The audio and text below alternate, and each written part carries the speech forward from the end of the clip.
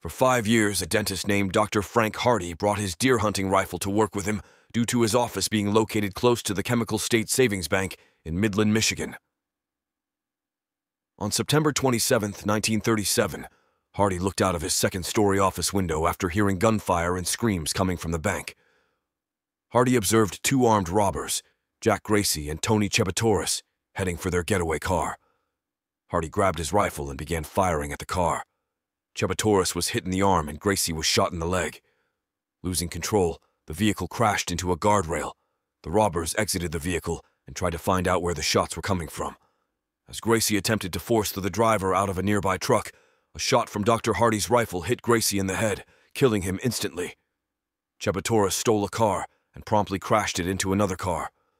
The owner of the struck car confronted the robber and a struggle ensued. The man pinned the robber to the ground just as the police arrived.